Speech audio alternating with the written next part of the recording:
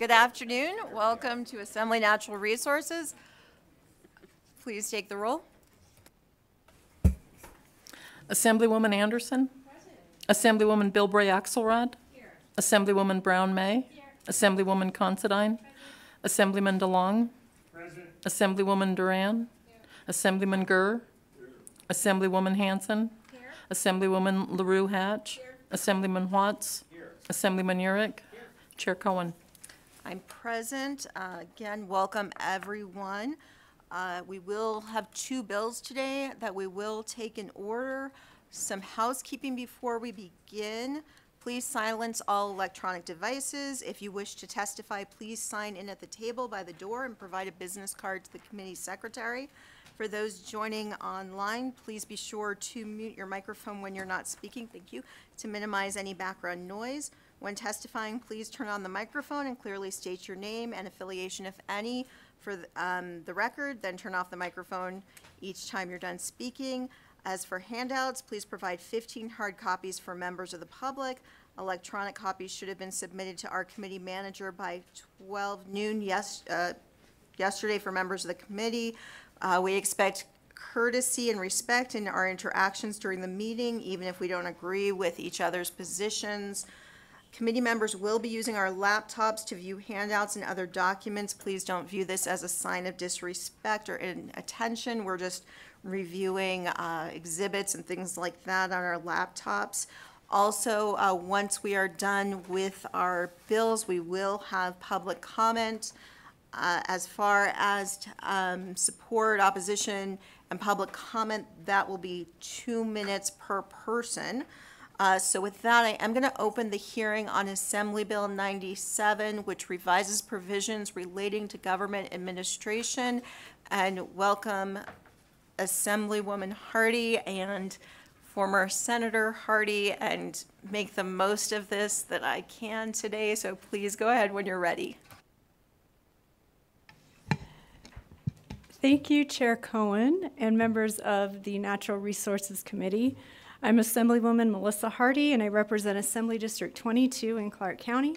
I appreciate you hearing this bill today, and as mentioned, and we won't belabor the point, but I just have to say I'm very honored to be here with a gentleman with a wonderful last name, and we will be here to do the Hardy and Hardy show. So thank you again. I introduced the bill at the request of the Air Conditioning, Heating, and Refrigeration Institute. The bill became necessary due to the passage of the American Innovation and Manufacturing Act by the United States Congress. The so-called AIM Act provides authority to the U.S. Environmental Protection Agency, the EPA, to regulate the production and consumption of hydrofluorocarbons, HFCs. HFCs are chemicals typically used as refrigerants, solvents, propellants, and fire suppressants, among other applications. The AIM Act specifically directs the EPA to phase down the supply of HFCs, which are harmful to the environment, and authorizes the EPA to restrict the use of HFCs as we transition to HFC substitutes, which are far better for the environment. Unfortunately, these HFC replacements are not permitted under Nevada's codes. AB 97 is intended to address that problem.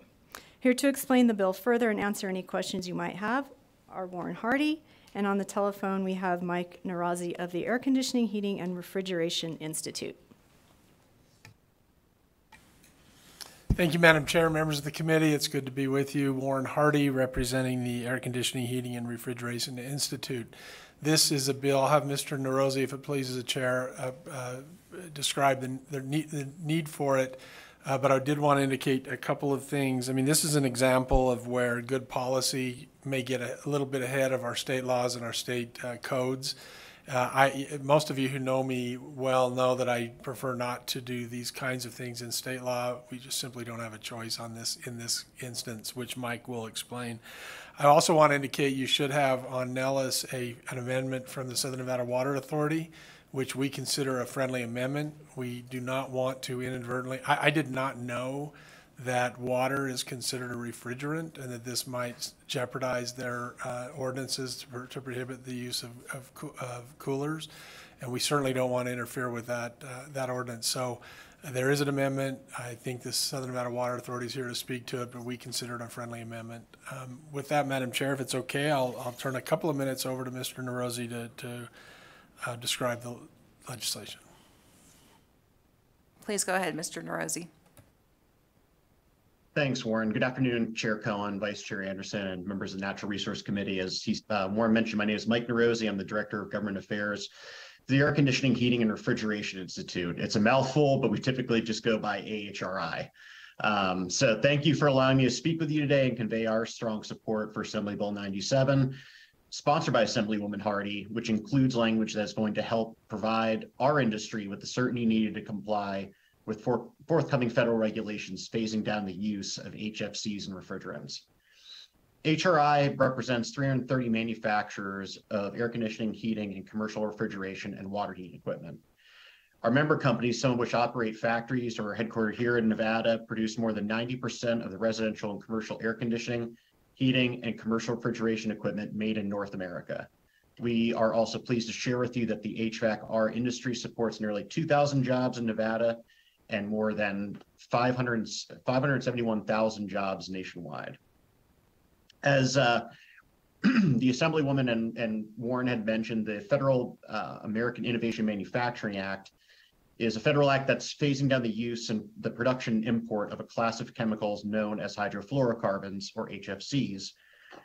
And they are primarily used in the applications that Warren had mentioned.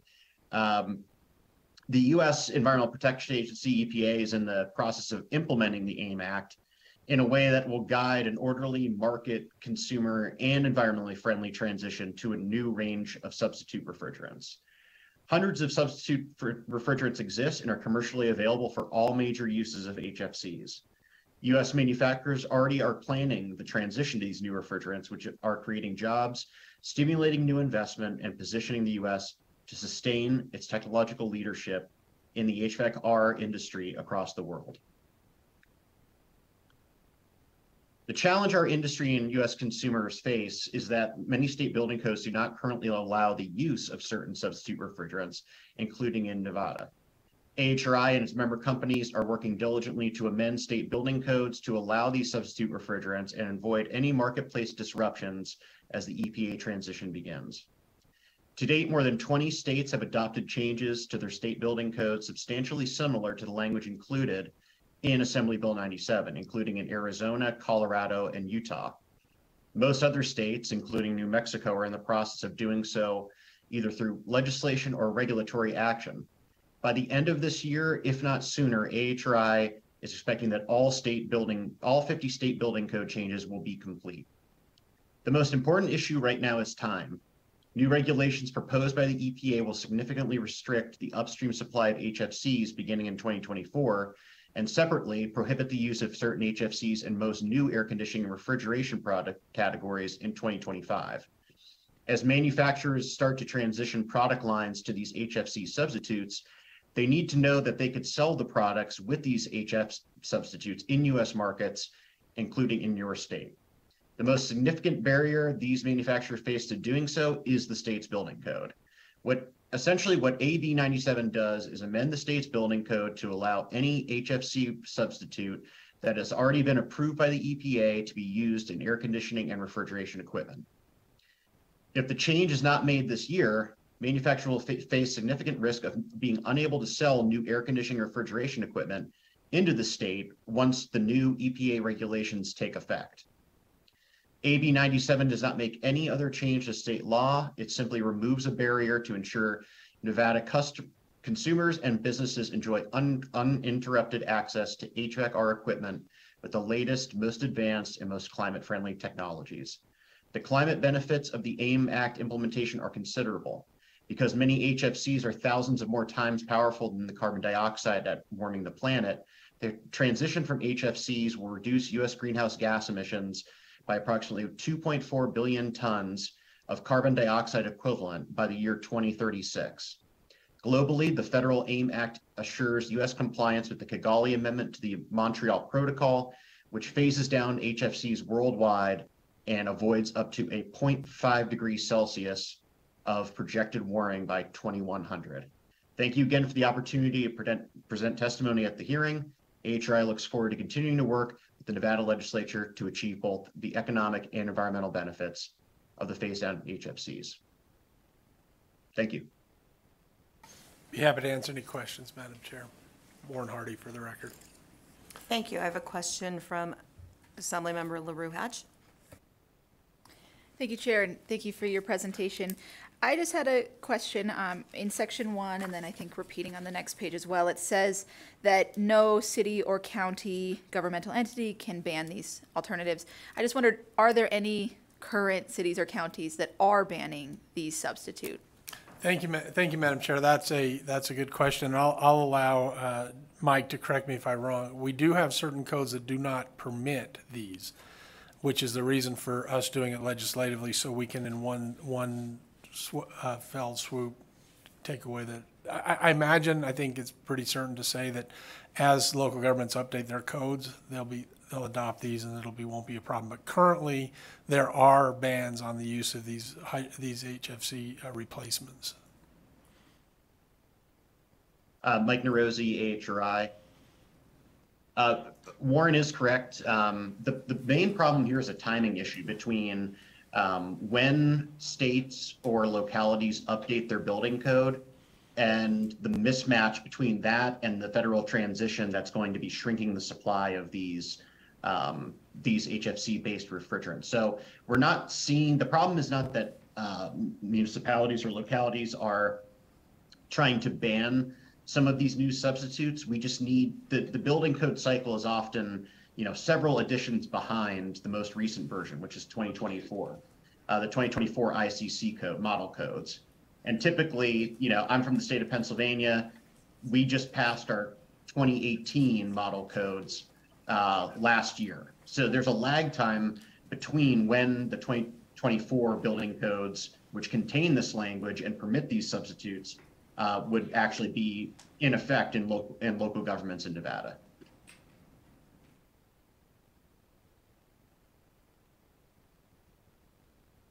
Thank you for that, Assemblymember. Vice Chair, go ahead. Thank you for the presentation. So I'm not sure if this answer or this question is really something that's from the bill language or more based upon the answers that were just given.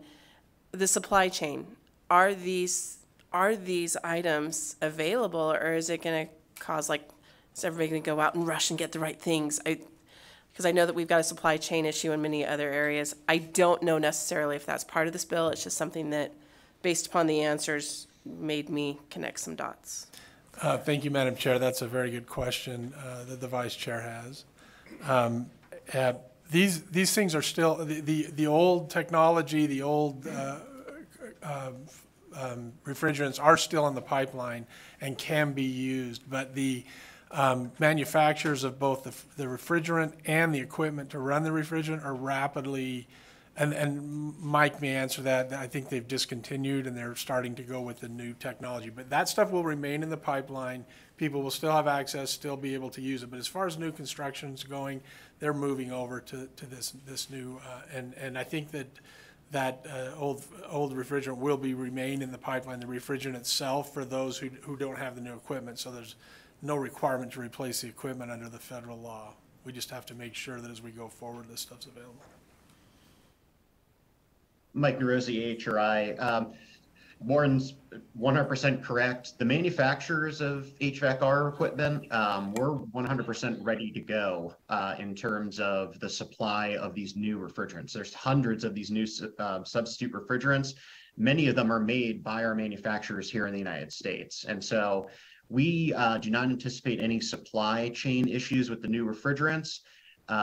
We basically, as Warren mentioned, we're just going to be doing a gradual phase in. Our manufacturers will be gradually phasing in and incorporating these new refrigerants into existing equipment into new equipment beginning next year. And to Warren's point, and I think others may have the same question, it's not mandating that you replace your existing equipment. It's just simply when you get to the end of life of your say, HVAC system in your home, you'll obviously install a new HVAC system that will have this refrigerant already in it. So the average consumer isn't going to notice a difference in price. They're not going to notice any supply chain disruptions. This should be an orderly process, provided we can get the building codes updated and be able to sell the equipment. Okay, so just to be clear, I just want to repeat what you said. So the average consumer isn't being required to change anything. It's just as the technology changes, as it's being phased out, when what they already have dies and they need to get something new, it will be replaced with the new technology. Okay, Yes, that's correct. thank you. Okay, Assemblymember Watts. Thank you, Madam Chair. Thank you all for the presentation. It's really helpful. I think, when I first looked through the legislation, I was kind of wondering a little bit about the language and the mechanism, and I think that some of the information you provided was really helpful.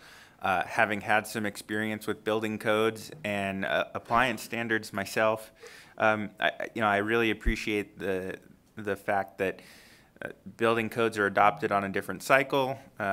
There's kind of 3-year cycles, and even though the state adopts building codes, different local governments have different timelines to do that. And so I was originally kind of wondering, why are we talking about kind of shall not adopt a building code? But then I see now this take any other action, and that actually really helps to allow the local governments to update the building codes on their existing schedule.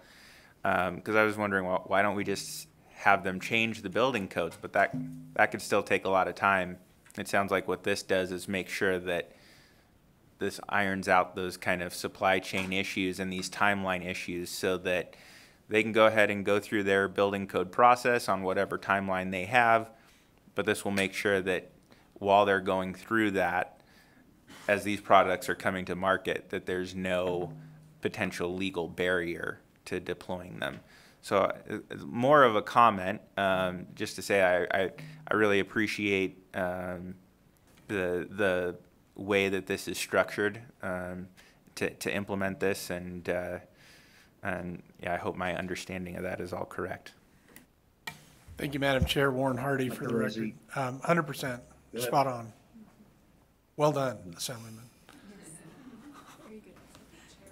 Mike Rossi, AHRI. I guess I would just sum it all up by saying this is simply a bridge to get municipalities until municipalities can adopt the 2024 building codes. It's simply just a bridge to prevent any type of disruption or prevent the sale of this equipment and these refrigerants in your state. Okay, and seeing no other questions, before we move on to support, do we have anyone from Southern Nevada Water Authority since, oh, okay, do you want to come up since we're kind of using your friendly amendment?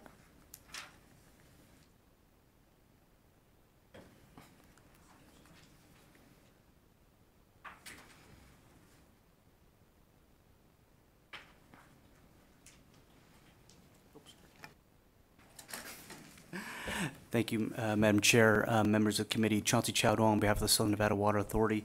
Yes, so in terms of the amendment, you'll see that the changes are in section 7.1 and 7.2. Those are our amendments. So when we were reviewing this bill, some of our folks had some concerns that this bill would negate some of our local rules that we have on evaporative cooling. The Southern Nevada Water Authority and its member agencies last year passed a moratorium on new evaporative cooling. So the concern was, and water is a type of refrigerant classification. So the concern was this bill would negate some of those local rules that we've implemented. And we spoke with the sponsor, and we certainly appreciate them working with us, and we appreciate them adopting our friendly amendment. All right, thank you for that. And so with that, without any questions, we'll move into support. And then if you want to stay up in support or go ahead. Thank you, Madam Chair, members of the committee. Again, Chauncey Chowdong on behalf of the Southern Nevada Water Authority. Southern Nevada Water Authority serves 2.3 million residents in Southern Nevada and more than 50 million visitors annually. Again, we are in support of AB 97 with the proposed amendment. The amendment keeps intact conservation efforts we've spearheaded at the local level. And again, we were just concerned that the current version would negate those provisions. We appreciate the sponsor working with us again and hope you approve the bill with the amendment. Thank you. Great, thank you. Anyone else in support, please come fill in the chairs. Go ahead when you're ready. Thank you. Good afternoon, Chair, members of the committee. For the record, David Cherry with the City of Henderson. I just wanted to also express the city's appreciation to the bill sponsor and to the Southern Nevada Water Authority for working together to create the amendment that will allow the preservation of the City of Henderson's recently enacted ordinance that has to deal with evaporative cooling. And we hope that you'll adopt the amended version of the bill as presented at today's hearing. Thank you. Thank you. Anyone else in support? And if anyone else is in support, feel free to fill in the chairs. Please go ahead. Good afternoon, Chair and members of the committee. My name is Jeff Rogan, R-O-G-A-N, from Clark County. We are also in support of the amendment that's been proffered by SNWA for the reasons stated by Mr. Chowdong and the reasons set forth by the City of Henderson, and we urge you to adopt the amendment. Thank you very much. Thank you. Seeing no one else in support in Clark County, I don't see anyone in Las Vegas, but if anyone's there, please come up. I don't see anyone else. Okay. Seeing no one in Las Vegas, I don't see anyone in Elko, but if anyone's there, please come up. Okay, seeing none, BPS, if you can please go to the phone lines in support. To testify in support of Assembly Bill 97, please press star 9 now to take your place in the queue.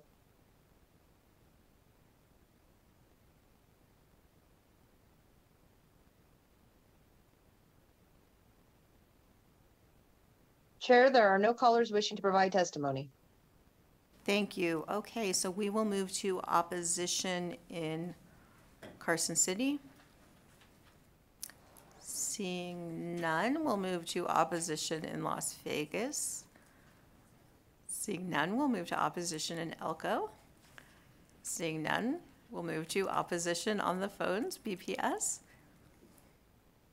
To testify in opposition of Assembly Bill 97, please press star 9 now to take your place in the queue.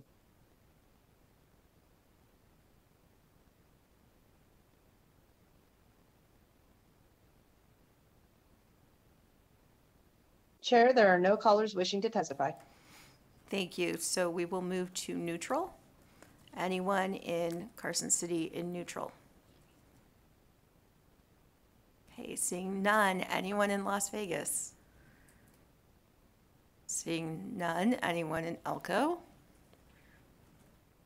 Seeing none, if we could go to the phones, please. Testify in neutral to Assembly Bill 97, please press star 9 now to take your place in the queue.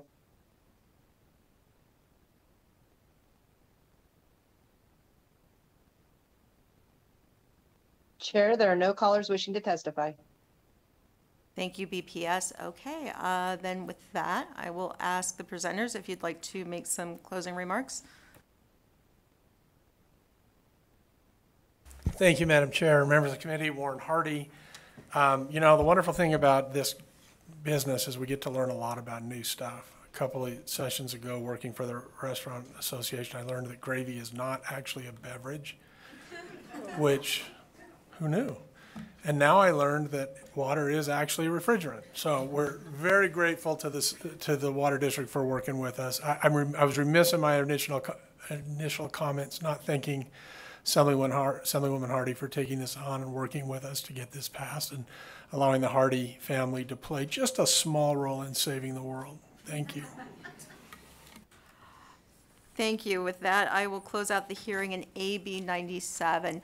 So I think what we're going to do is, I know that Assemblywoman Gorlow, I believe, was in a chairs meeting for the committee that she chairs, but I'm sure her staff is listening, so we will take a short break before we hear Assembly Bill 162, and I'm sure she'll be here shortly. Well, right, we'll take a brief recess.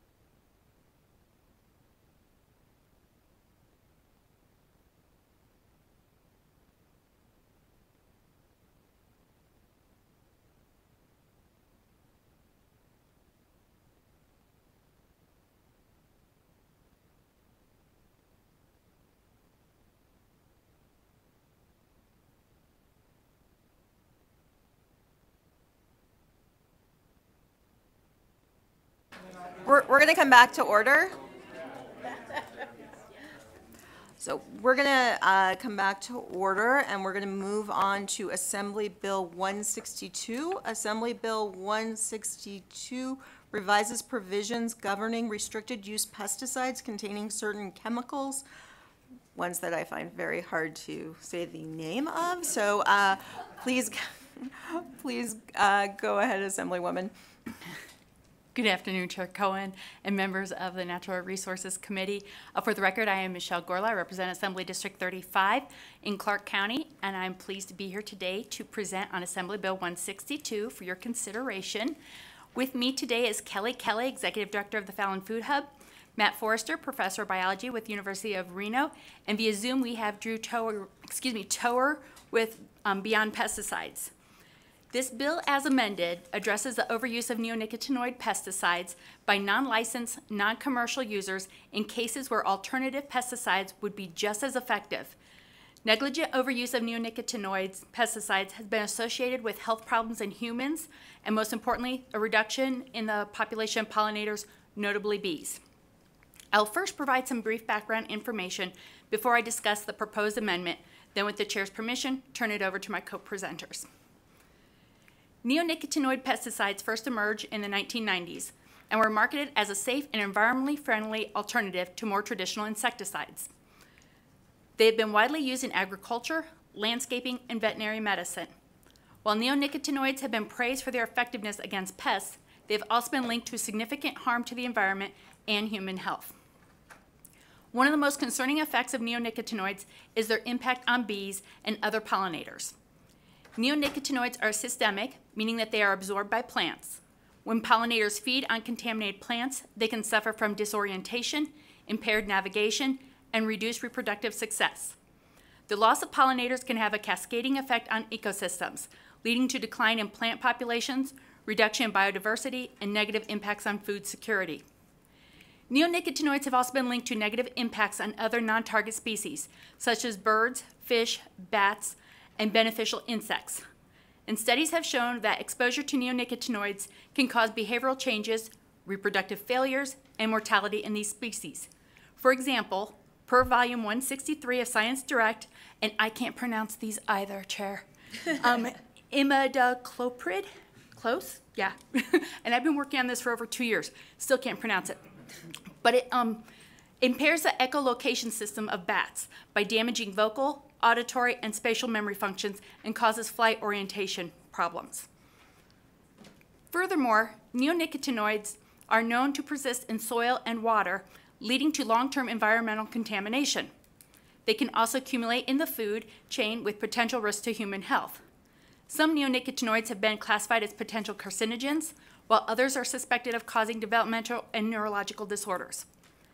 Given the growing evidence of the harmful effects of neonicotinoids, it is important to limit their use on the landscape. Alternatives to neonicotinoids, such as integrated pest management practices, biological controls, and non-toxic insecticides, can be effective in managing pests while minimizing harm to the environment and human health. In conclusion, neonicotinoid pesticides pose significant risks to the environment and human health. The use of these neonicotinoids should be minimized to protect pollinators, non-target species, and long-term health of our ecosystems. Instead of discussing the bill as written, we're going to talk about the amendment. That has been uploaded to Nellis, and each of you should have also received a copy in your inbox. The proposed amendment is a result of discussion with various industry stakeholders, such as it addresses concerns of agriculture, builders, veterinarians, and indoor pest control groups. The proposed amendment removes the provisions requiring neonicotinoids to be classified as a restricted use pesticide, along with a prohibition to apply them on state lands. Instead, it defines neonicotinoid pesticides and prohibits their sale or use on plants not grown for commercial agricultural purposes.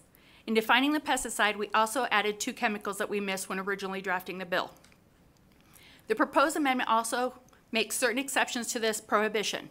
Specifically, if you go to subsection 3 of section 1.5 of the proposed amendment, it lists the following products as permissible uses of neonicotinoids as long as they are used as specifically directed by the product label or instructions: pet care, veterinary, personal care, and indoor pest control pesticides, outdoor products used around structures, provided that the product is not intended to be sprayed or applied on any plant, and wood preservative pesticides or pesticide-treated wood products. I do want to bring to your attention that earlier today I had another conversation with a stakeholder, and they let me know that insulation apparently also has neonicotinoids. So that would be an amendment to our amendment. The proposed amendment also defines commercial agricultural purposes in subsection 4 of section 1.5 as a cultivation of plants and/or the use of farm and agricultural land for the purposes of obtaining through lawful means a monetary profit from cash income by producing an agricultural product. And lastly, I want you to note, as amended, section 1 to 8, inclusive of this bill, becomes effective upon passage and approval for the purpose of adopting any regulations and performing any other preparatory administrative tasks that are necessary to carry out the provision of this act, and on January 1st, 2024, for all other purposes. While this is not the money committee, I want to point out that the fiscal note for the bill, as originally written, came back to zero from the State Department of Agriculture. In reviewing AB 162, the department decided that there would not be a significant added cost to them to enforce the proposed provisions. At this point, I'd like to turn it over to my co-presenters. Thank you, Assemblywoman Gorlow. Chair Cohen and members of Assembly Natural Resources, my name is Kelly Kelly, and I am the director of the Fallon Food Hub. That's spelled first name Kelli, second name Kelly. The Fallon Food Hub is a nonprofit that works to support small to medium-sized agricultural producers in northern Nevada. We aggregate, sell, and distribute fresh fruits and vegetables that are raised right here in our communities and by our neighbors. The Nevada farmers that I work with grow a wide variety of produce, and they do it using all sorts of different methods. Some grow plants that are flood irrigated with surface water, some are dry farmed, and others are fed through drip irrigation. They grow plants conventionally, organically, and with no-till regenerative systems. There are many things that our Nevada produce growers have differing opinions on, but the one thing that brings them all together is the importance of bees and other pollinators. Bees are keystone species. Those are species on which others in an ecosystem largely depend, organisms that help hold the whole system together. Since 2018, beekeepers in the state of Nevada have reported the highest levels of bee colony collapse in the country, with 71% colony loss reported in 2019 and an additional 53% colony loss in 2020. Bees are among the most important pollinators of fresh fruits and vegetable plants, as well as silage field crops like alfalfa. In the United States, the economic value of pollination services provided by native insects alone is estimated at $3 billion annually. And at least 1/3 of the world's crops and 90% of all plants require cross-pollination or self-pollination to spread and thrive. In Fallon, we really love our cantaloupes. And whether or not you look forward to the yearly harvest of hearts of gold, those cantaloupes, along with apples, asparagus, broccoli, squash, tomatoes, cucumbers, and watermelons, just to name a few, grow and put out fruit thanks to bees. In order for these plants to produce the food items that we rely upon, pollen must be transferred from the male part of the flower to the female part of the flower.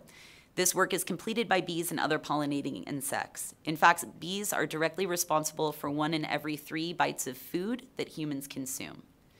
By some science-based and peer-reviewed accounts, the use of neonicotinoid pesticides is connected to triggering colony collapse disorder in beehives, including data that demonstrated that exposed hives had a 50% chance of surviving the winter after exposure. Currently, in the state of Nevada, a person is able to buy neonicotinoid pesticides for application to plants outside without even really knowing about the implications of that pesticide or the fact that it's an ingredient in the products that they're buying. The EPA allows consumer retail products to include neonicotinoids as an ingredient at rates 120 times higher than what is typically applied in a farm agricultural setting. Aside from a small bee hazard label, there is no requirement to communicate the harm that the inclusion of neonics as an ingredient causes to pollinators. They are added as ingredients to fertilizers and other products that aren't even marketed for the purpose of treatment of pest infestations. And when the treatment of pests is necessitated, there are a number of alternatives to the use of neonicotinoids that are effective and significantly less dangerous. In fact, a French study that was published in the National Library of Medicine, this study was conducted before the country of France completely outlawed the outdoor application of neonicotinoids to plants. They found that in 96% of the 3,000 case studies that were evaluated, that there was an effective alternative to neonicotinoids, and that was readily available. And in 78% of those cases, there was at least one non-chemical alternative method that could replace the neonic. As we were leaving this chamber after presenting to this body last week about healthy soils, I asked my friend, Farmer Joe Frey, about neonicotinoids. His words stuck with me. He said that after doing some research into neonics, he called his agronomist and said that he wanted to ensure that that neonics were 100% eliminated from any product that he used on his agricultural property. And I think that says just about everything that needs to be said. Neonics are a solution to a problem in which the solution is even more problematic than what it was created to fix. And with that, I'll turn it over to Matt Forrester, Professor of Insect Ecology at UNR.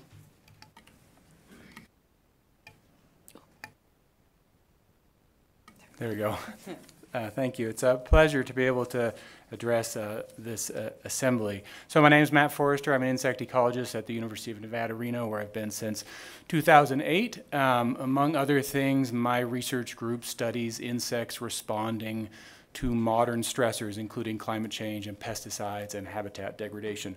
You may have heard the phrase insect apocalypse. That's been used in the media. It's a rather extravagant phrase, but it reflects the fact that in various parts of the world, insects are now observed to be less abundant. Roughly 1 to 2% declines per year have been observed everywhere from Rome, Italy, to pastures in Ohio. Until recently, it was unknown what this meant for us, really, in the Intermountain West, because we have such vast open lands. One thing that my lab has contributed is a study of butterflies across this region, and we study butterflies because we have data on them. They're easily observed, and one thing that we do is maintain the world's longest running observational study of butterflies. There's a network of sites in California and Nevada, and some of them have been visited for more than 50 years, every 2 weeks, which is kind of a remarkable resource. We use that resource to understand what these insects are doing, and what we have discovered is that insects in the arid West have been declining at a rate of about 1.6% per year. So that's a compounded annual loss. It sounds like a small number, but you wouldn't be happy if your bank account was declining at that rate. Over the course of 20 years, that means that one mountain meadow that you could imagine seeing 1,000 butterflies flying around on a day 20 years ago now has about 725 butterflies. So about a 25% reduction, roughly speaking. That's quite dramatic, and it was a surprise to the scientific community that when we reported that for the open spaces of the West. But it's not a mystery. We know what's going on. It's a three-pronged problem. It's climate change, habitat destruction, and habitat degradation.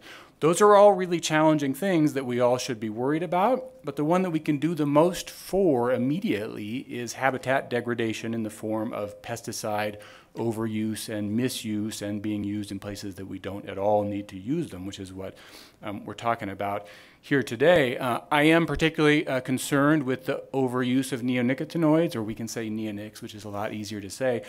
As we've heard, they're a problem because they're long-lasting in the environment and they go systemic into plants. So you might think as a home gardener you're putting them only on leaves, but they migrate through the plant and they end up in nectar and pollen. You might think that you're soaking the ground for root treatment, but again, they can end up in the nectar and the pollen and have really devastating effects on pollinators that are visiting your yard. That systemic nature has encouraged kind of the abandonment of some smarter pesticide practices that existed a generation ago among home gardeners and in agriculture, because we can be less discriminate now. You can just spray these very powerful poisons in your environment and they do an amazing job of taking care of the pests, but killing so many other things. And it is, as mentioned, having cascading effects up the ecosystem. We see declines in insectivorous birds in areas where insects are declining, which is most places we look these days. You might wonder, why do we need to worry about this in Nevada? Because, again, we have these vast open spaces. So I talk to the general public, and I often get this as a very perceptive question, like, okay, I understand I'm putting a poison in my yard that's maybe too powerful, or it's more powerful than it needs to be, but I look out my window and I see these mountains in the distance, right? Nevada has 200 plus mountain ranges. So does it matter what I do in my yard? It does matter, because the main thing we've discovered in my lab is that climate change across the West is leading to reductions in insect density out in those open places. So there's an interesting sort of irony. The fact that climate change is having a pervasive impact in the open spaces elevates the importance of everything we do on the lands that are immediately under our control. So our yards, our city parks, our public lands can actually be really important habitat for pollinators upon which ecosystems depend. So we need to make smart choices about the lands that we manage and not just look to the mountains, because the mountains are facing their own challenges from the mega droughts that we're experiencing. Not this year. But that we are experiencing. So that's all I have to say now, but I'll be happy to answer questions. Thank you. I think we have one more presenter on Zoom. If Drew could go ahead. Mr. Tower, sorry. Great, sure. Certainly, thank you. Good evening. Thank you, Chair Cohen and other esteemed members of the Nevada Assembly Committee on Natural Resources for the opportunity to speak. I am Drew Tower, D-R-E-W-T-O-H-E-R. I have a Master's of Science in Environmental Management from George Mason University, and I am the Community Resource and Policy Director at the national nonprofit Beyond Pesticides. I am here representing our members and supporters in Nevada, urging passage of AB 162 as amended. As DDT was to birds of prey, neonicotinoids are to pollinators. Neonicotinoids are potent systemic insecticides. They can be taken up by flowering plants and expressed in the pollen, nectar, and dewdrops that pollinators feed upon. Even at low levels, studies show these chemicals impair foraging, navigation, and learning behavior in bees, as well as suppress their immune system. Research shows that these chemicals increase a bee's susceptibility to mites, pathogens, and other diseases. Once common pollinators are declining at rapid rates. The western monarch butterfly has declined by an astounding 99.9% from 10 million butterflies in the 1980s to just under 2,000 in some recent counts. A study published last month identified neonic pesticides as the most impacting factor in the decline of the western bumblebee, which is predicted to see population losses up to 97% over the next 30 years without intervention. These species are the bald eagles and osprey of our time. We know that the reason why we now see increasing populations of these animals are because we protected them from toxic pesticides when it was most needed. We also know that the consequences of inaction does not just harm pollinators, it hurts us as well. Emerging data show neonics can act as hormone disruptors, increasing risk of breast cancer. They can readily transfer from mother to fetus through the placenta, increasing risk of birth defects. They are associated with liver damage and neurological impacts like memory loss. The bill before you today would take an important step towards addressing these grave concerns. In light of inaction by the Environmental Protection Agency, the states of Maine and New Jersey have already enacted functionally similar legislation. And we do urge the committee to protect pollinators, public health, and the wider environment by passing AB 162 as amended. And I would be happy to take any questions from the committee. Thank you again. Thank you. We are open for questions. Okay, so just so I've got this clear, so what we're talking about is the neonics can still be used by farmers and professionals. It's just for household use. I couldn't go buy it and, you know, mix it up in a bucket in my backyard and use it. Thank you, Chair Cohen. Yes, you are correct that agriculture and those that have training on how to use these products will still be able to use it. It's the general public who doesn't understand that you really shouldn't be applying this stuff in here's a glug in a bunch of water, or in wind conditions that are 40, 50 miles an hour, even 10 and 20 can spread it in places that we really don't want it. So that's why we want to keep it out of the hands of general public. Okay, and just for the sake of our committee secretary, because we've got multiple presenters. I am so sorry. Assemblymember Michelle Gorlow for the record. Thank you. And with that, I have a question from Vice Chair Anderson.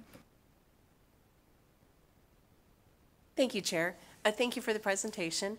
My first question, actually, the Chair took, which I'm happy that we've got that clarification. My other question, though, is from Section 12 of the bill, and that has to do with when it actually becomes effective. Based upon the information that was presented, it sounds like there's some pretty serious, dangerous things happening, and the sooner we can get some of these things out of the system, the better. However, you have it starting in January of 2024. I'm just wondering why that date was utilized instead of July, based upon the growing seasons that we traditionally think of. Thank you so much for that question. It is a great one. And for the record, this is Assemblywoman Michelle Gorlow.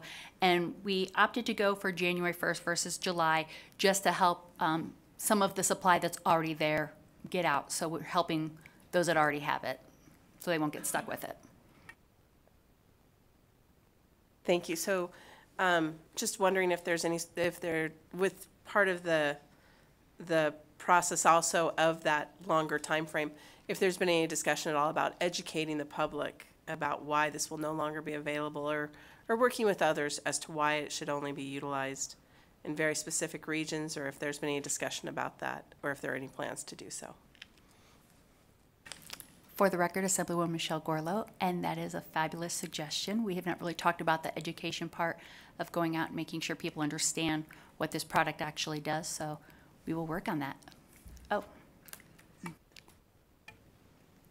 For the record, this is Kelly Kelly, and I think that the stakeholder coalition that has been working with Assemblywoman Gorlow on this bill is very well positioned to discuss with our communities the harms from neonics and why this legislation is being passed. In fact, I think that a lot of that messaging has already started, and with the efforts by in both the city of Reno and bee-friendly city, and then also Carson City being a bee-friendly municipality, the word will spread quickly.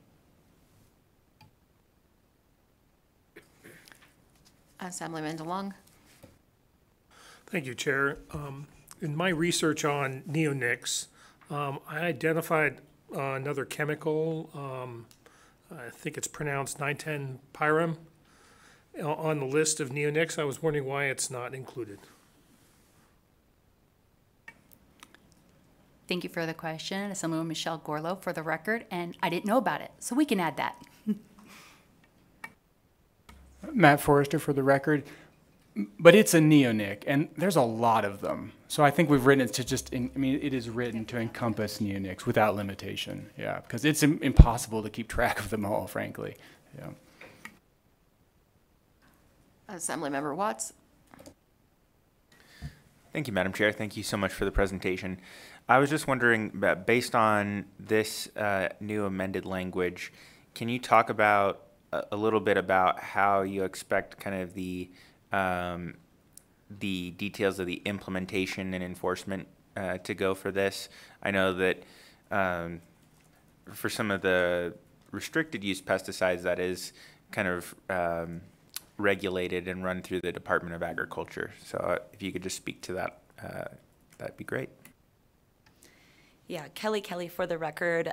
So our thought and approach with this legislation is to get neonicotinoids, I did so well until right now, to get neonics out of the commercial retail space. So the agricultural producers that I spoke to about this legislation, I asked them, how do you get your pesticides? Through what avenue are you acquiring them? And to a T, they all identified that they were working with agronomists and they were sourcing any of their amendments through companies like Rocky Mountain Agronomics or Farm Supply. And so these were being purchased in larger quantities and at different strengths and ratios than what is available in a commercial retail space. So there's already going to be an access point that is for larger quantities for folks who are applying these to, whether to control an aphid infestation in alfalfa over hundreds of acres. They're not typically buying 32-ounce or 1-gallon containers. We're really looking at, ideally, industry self-regulation, removing access for the vast majority of commercial consumers who don't really need a product that's as strong, as potent, and as harmful as neonicotinoids, and limiting that access for those commercial agricultural producers through their farm supply sources. And, if that proves to not be effective, if the industry isn't good at regulating, then we can circle back down the road. But for now, it seems like industry self-regulation is the way to go for a first step. Assemblymember Hansen. Thank you, Madam Chair. Thank you for being here, and thank you for coming to see me today. I appreciate the conversation because I was in a panic that my Scott Sweden feed had these in it, and I did a little research, and the good news, Ortho quit using these products in 2017, I think it was, and Lowe's is not carrying any neonicotinoids since 2017, so it looks like hopefully maybe consumer retail is getting the word. I had a question in the article I'd read in Chemical Engineering News, but it was from 2016. It said that at the time the EPA was conducting a risk assessment of the pesticides and had temporarily stopped granting new permits for their use. So do we know, I'm feeling good about this legislation, but is it already kind of being taken care of on a federal level that will trickle down?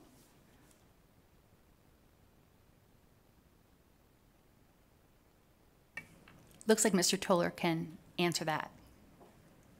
Thank you. Yes, this is Drew Tower. Thank you, Chair. EPA has announced that they are not registering any new neonicotinoid chemistries.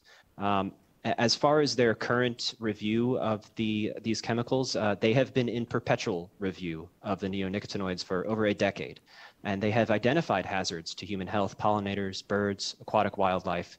But the problem with this situation is that even when the agency identifies harm, it has not yet acted meaningfully to avert it. For example, in the agency's recent interim decision, a final decision is not yet even on the agency's work plan. It identified high risks to applicators when applying neonicotinoids to turf. The agency's solution to this is to propose language on the label advising homeowners not to use these products. And that is correct what you heard. They want the label of a product to say not to use it. EPA endorsed a product for sale. It does not believe it is safe for people to use. We have clear evidence on the dangers of these chemicals, much of it developed by EPA, and we believe it is incumbent on state lawmakers at this time to finish the job that EPA appears to have no intention of doing, unfortunately. Thank you. Thank you. Assemblymember LaRue Hatch. Thank you, Chair. And thank you for speaking for the bees. I feel like the Lorax would be very proud today. So my question follows up a little bit on Assemblymember Watts and Assemblymember Hansen's. I noticed that there is no enforcement agency listed or enforcement mechanisms, and so I just wondered, could you speak to Assemblywoman Hansen's assertion about the commercial vendors, right? Are these not on the shelves in Home Depot and Lowe's and everywhere else? And if that is true, awesome, that's exciting. If it's not, what happens if those places have these on the shelves? Yeah, I'll Kelly for the record. I'll start, and then I think I'll probably bounce it over to Drew for follow-up. But, these large retailers, the big guys, the big box stores, have their very well fleshed out organizations that have government affairs teams that follow policy changes. And so what we saw as happening in other states that had implemented neonicotinoid prohibitions, they are well aware of the changing laws and take action to ensure that that those chemicals are not in products that are sold within state. Now, that being said, there will be other products right? Like nature abhors a vacuum, and there will be other pesticides that are available to control pest outbreaks for the retail customer. But our hope is that they'll be less dangerous and certainly will not include neonics. Thank you, Chair. This is Drew Tower. I can provide a little bit more in addition to that. I would just note that, yeah, we have a situation where industry is getting ahead of many of the policies, and certainly that is a result of the science, as mentioned, and consumer pressure around this as well. And I would note within the amended legislation that it does prohibit a person to sell or deliver any neonicotinoid pesticide for the purpose of application of plants that are not grown for commercial purposes, except provided in the exemptions within subsection 3. Thank you.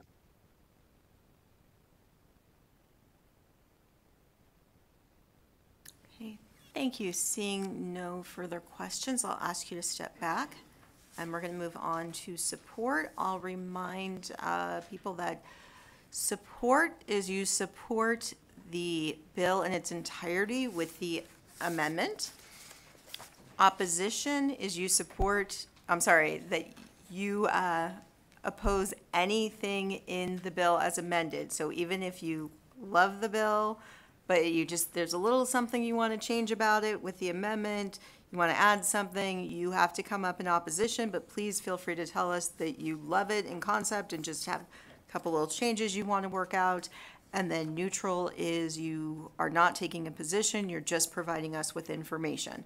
So with that, we will start with support in Carson City. Please come forward and fill up the chairs.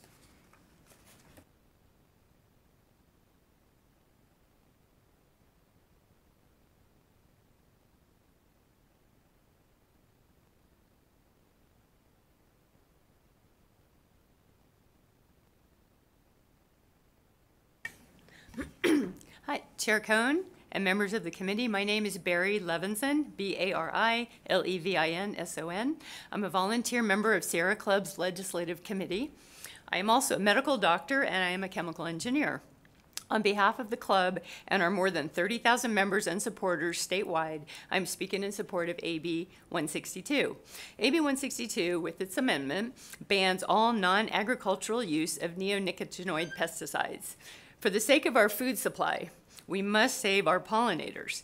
Bees are essential for producing our fruits, vegetables, nuts, and seeds, the most healthful foods on the planet. These foods are packed with phytonutrients that are key in preventing many dreaded diseases, including diabetes, heart disease, autoimmune disease, and cancer. So it's very scary that our bee populations are in severe decline. In Nevada, we lost 53% of bee colonies in 2019 and 70% in 2018. The loss of bees in the world has been shown to cause over 500,000 deaths per year due to lack of healthful foods. There are many causative factors in the bee colony collapse, but a major cause is the use of these neonic pesticides. They are systemic, as you've heard, and they get into every part of the plant. So when bees drink the nectar, they get a dose of this neurotoxic pesticide, which causes impaired navigation, impaired foraging, immune dysfunction, and directly can cause death. So neonics are water soluble, as you've also heard, and seep into our soils and waters, killing aquatic insects, fish, and amphibians. They kill birds when contaminated seeds are eaten. They have been found in 94% of white-tailed deer in Minnesota. Neonics have also been linked to human disease. They have been proven to transfer from a pregnant woman to her fetus and cause serious birth defects. They're causally linked to autism, memory loss, and breast cancer. The good news is that there are many safe alternatives to using neonicotinoid pesticides. If we switch to these safer methods, we could save the pollinators, save other animals, and improve human health.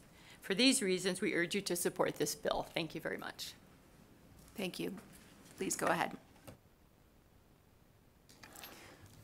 Good afternoon, Chair Cohen and members of the committee. Ray Hopper, H-O-P-P-E-R, with Help Save the Bees Foundation.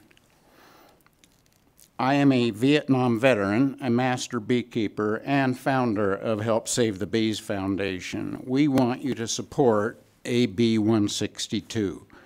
As amended, this bill seeks to remove neonicotinoid insecticides, that's neonics, from non-commercial ornamental use. While neonics are an important agricultural tool when used by trained, licensed, professional pesticide applicators, it is a threat to the environment in the hands of the consumer. Products containing neonics are readily available at home and garden stores where the product labels themselves state that it is highly toxic to bees and pollinators. The EPA knows that neonics kill bees and requires that notice on the label, and it's there in small print at the bottom, along with detailed instructions to time its use according to weather conditions to avoid runoff or wind drift. While we know that using pesticides and not adhering to the instructions is a federal offense, consumers pay little attention to that detail and will use it any way they like, probably on the weekend, whenever it's convenient. The label goes on to warn that runoff will kill aquatic invertebrates, but they don't tell you that it can stay in the soil for a long time. And the next time it rains, it will run off into our streams and tributaries. We remember the days of DDT, a most wonderfully effective insecticide. But once these toxins enter the food chain, they have far-reaching unintended consequences. We asked the Natural Resources Committee to endorse the amended AB 162 to keep these toxic chemicals off the shelves and out of the hands of consumers. Save the bees, save the environment, and save the earth. Thank you. Hello, my name is Melissa Gilbert, Melissa Gilbert. Thank you for allowing me to come and testify. So I run a campaign called Bee Friendly Reno, a little sticker here, to help educate people on this issue. I am in the process as a volunteer with Help Save the Bees Foundation to rebrand that statewide. So to answer your question earlier, we do have plans to help with the education once this is passed. It's a difficult topic for me to talk about because I get so emotional about it. I don't personally have children, but I do this work for future generations. In building the stakeholders, one of the things that I have done is reach out to golf courses, and I just have some really encouraging news for you guys about this.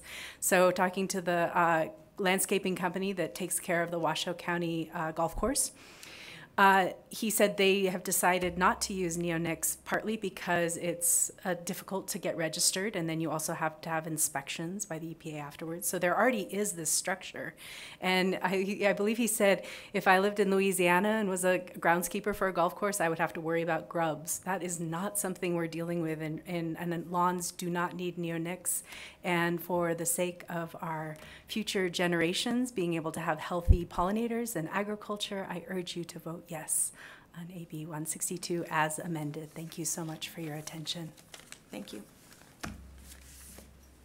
And I'll ask the next group of three to fill in the chairs.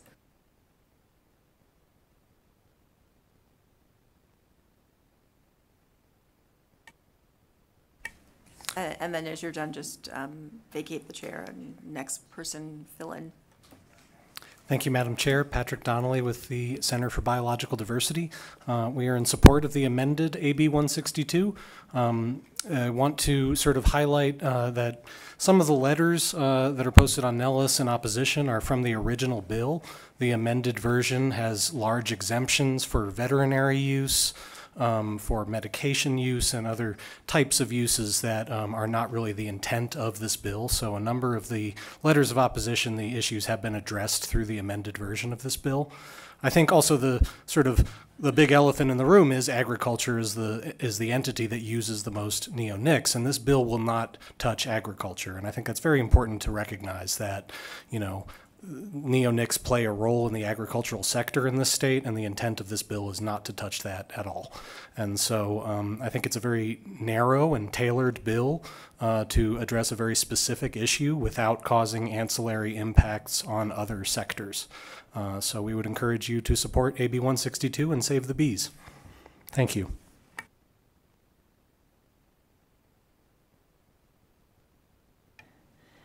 Hello, I'm Fauna Tomlinson, FAUNATOMLINSON. I support AB 162 and hope you do too. Why? Because fresh fruit is important to me. So for the sake of fresh fruit and vegetables, let's give bees a break. Thank you.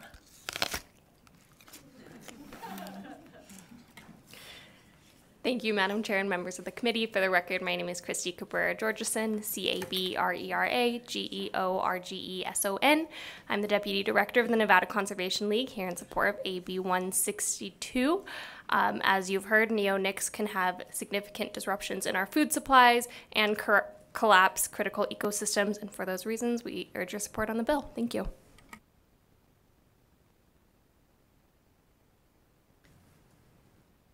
Thank you. Is there anyone else in support in Carson City?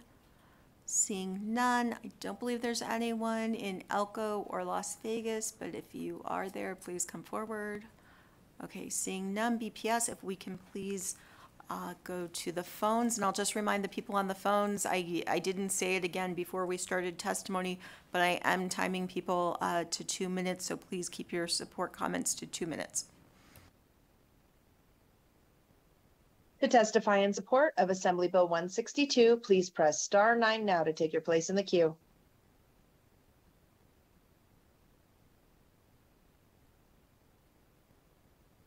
Chair, there are no callers wishing to testify. Thank you. So with that, we will go to opposition, and for anyone in opposition in Carson City, please fill in the chairs, and please go ahead when you're ready. Good evening, Madam Chair. Good to see you. For the record, Trey Abney, ABNEY, with the Abney Tauken Group here today representing the American Chemistry Council. Madam Chair, in trying to follow your rules, I'm going to term this very friendly opposition in regards to Assemblywoman Gorlow's amendment. You heard her mention a stakeholder that reached out to her that wanted to add structural insulation to the exemptions, which I believe you'll find in section 1.5 sub 3. We have been working with her on that and appreciate that, but since it's not written in the amendment yet up here in opposition, if that were added, it would move us to neutral. So I want to thank Assemblywoman Gorlow for her time and help with this. Thank you. Thank you for letting us know. Please go ahead. For the record, I'm Doug Busselman, B-U-S-S-E-L-M-A-N. I'm the Executive Vice President of Nevada Farm Bureau. Farm Bureau policy opposes legislative proposal AB 162 as written. We have met with Assemblywoman Gorlow and expressed our reasons for our opposition to the bill as it was written. Nevada farmers have a need for the types of insect control which these chemicals provide. We are aware of the proposed amendment that Assemblywoman Gorlow has provided, and we understand that the language of this amendment, through the language, agricultural producers will not be affected by the proposed ban that the new language provides for sale or delivery of the identified chemicals. Although agricultural producers and other identified as being covered in the permissible uses will be able to continue to use the products, we are uncertain what provisions in the law will provide for acquiring the products. I believe that it has been suggested that these products will be available to be purchased from wholesale providers, but that is not actually always the normal process for purchases. We would hope that by working with those advocating the amended version of AB 162, we would be able to make provisions for agricultural supply channels will be recognized and those systems would be maintained as they are now in process. I am certain that the others covered in sub 4 would also be able to purchase and resell the products that they use through the traditional channels as well. In my research of the 2 products that have been added to the list, and I can't pronounce chemicals either, so I'm going to say number 4 and item number 7 in the amended language. In my research, neither of these are identified as being neonicotinoids and are technically in a different class of product than neonicotinoids. You can Google that information for yourself and find out, like I did, that neither 4 nor the item 7 are neonicotinoids. Actually, I found out that number 4 is actually used as a substitute for a neonicotinoid project that's on the list.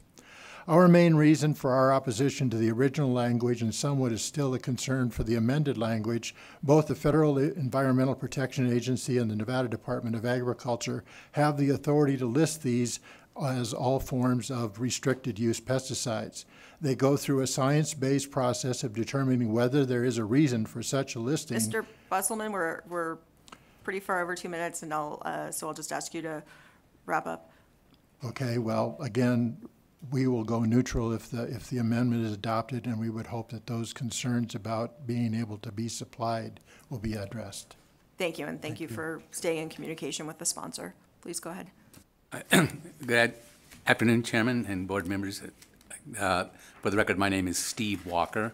I'm representing Eureka County. Eureka County is in opposition, as the Farm Bureau is, but looks at the amendment as mostly the solution.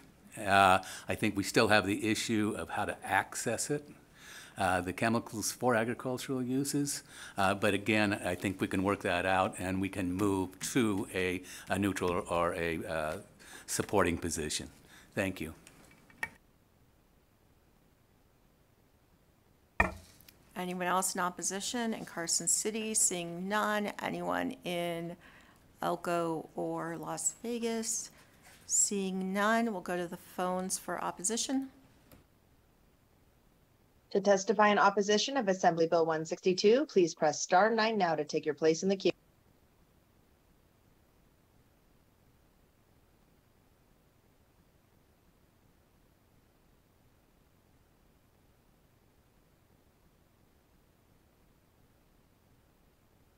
Caller, you are unmuted and may begin.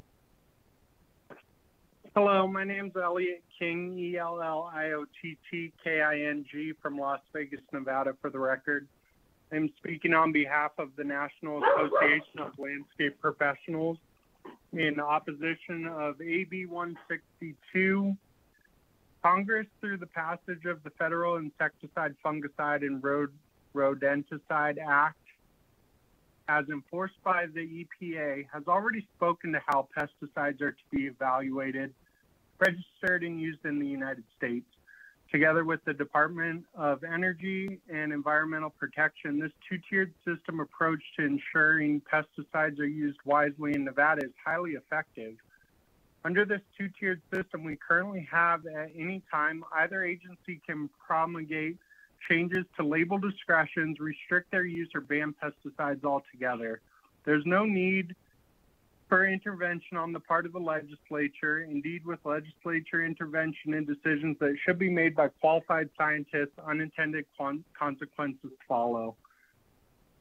As part of a periodic statutory review of all pesticides through the EPA, they are already reevaluating neonics, not only under FIFRA, but under the requirements by the Endangered Species Act. At the conclusion of this, through the rigorous process, regulated uses of the neonics insecticides will be such that no endangered species of their critical habitat will be in jeopardy from this use. Pests persist regardless of politics. Absence of neonics, less effective, more toxic, and antiquated pesticides must be employed to stem infestations after significant damage to landscapes have occurred. In 2020, the nation of Sri Lanka suddenly made the use of synthetic fertilizers and pesticides illegal in their country. Unsurprisingly, crop yields crashed, with inflation soaring and availability of food warned. With AB 162 specifically excludes agricultural crops under Amendment 1, but what happened in Sri Lanka should serve as an object lesson for what happens when politics attempt to substitute their opinions for the expert of scientists and regulators, the very people empowered by the legislature to make this determination. Using formulas for neonics, such as neonics impregnated on fertilizers, is a highly effective method of application that immediately places the product Sir, we're out at of reach 2 of minutes. Can you pollinators. please wrap up? We just follow in opposition of this bill, and we look for further measures moving forward, and we appreciate their support in the NALP's position. Thank you. Thank you. BPS, next person in opposition. Chair, there are no more callers to testify. Thank you, BPS. With that, we'll go to neutral in Carson City.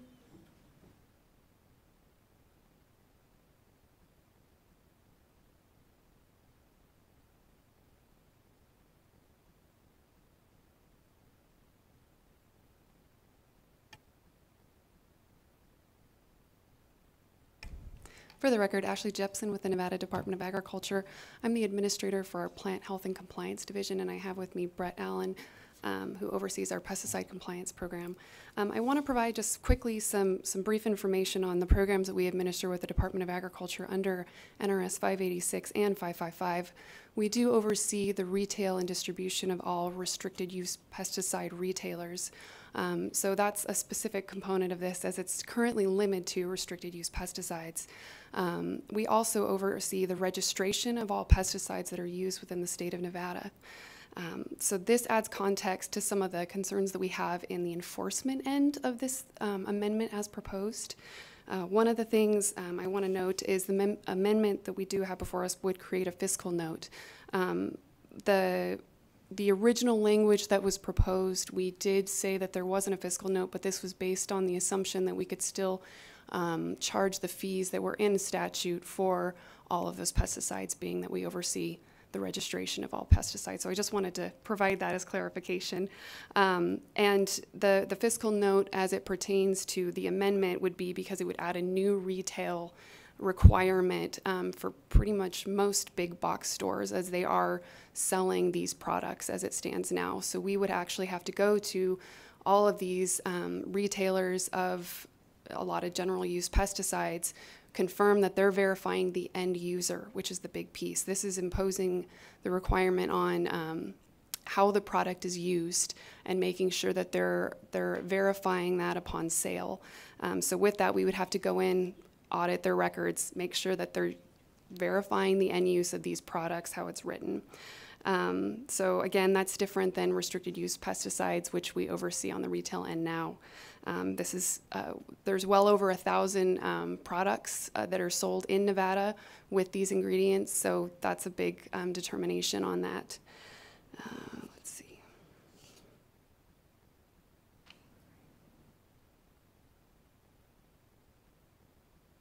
Okay, I think I covered my main points. Thank you.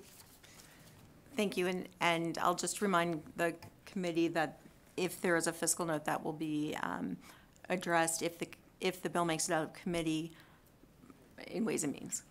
So, all right, thank you.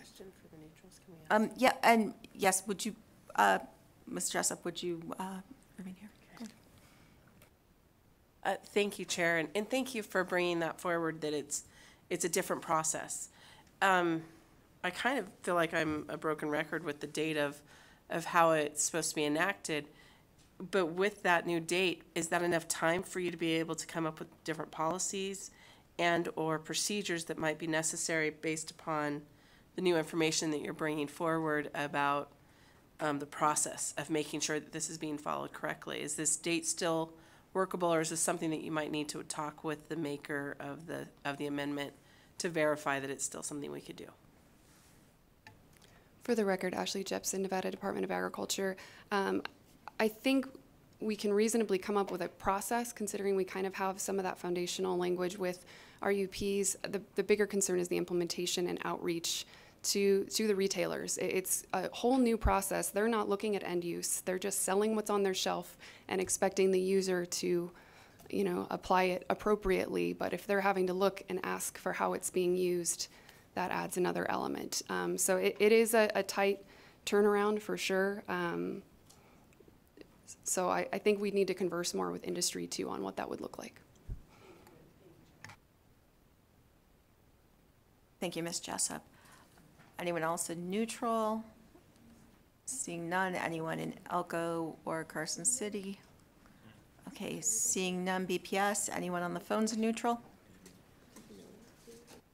To provide neutral testimony for Assembly Bill 162, please press *9 now on your phone to take your place in the queue.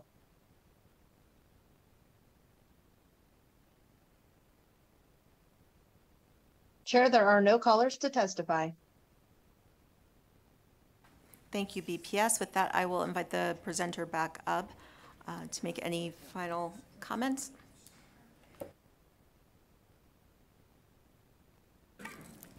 Thank you, Chair Cohen and members of the committee. I want to thank you again for hearing this legislation, and we will continue to work with stakeholders. Thank you. And with that, I will close the hearing on AB 162 and move into public comment. Again, public comment will be limited to 2 minutes per person. And we will start with anyone for public comment in Carson City. Okay, seeing none. Anyone in Elko or Las Vegas? Seeing none. Anyone on the phones? To provide public comment, please press *9 now to take your place in the queue.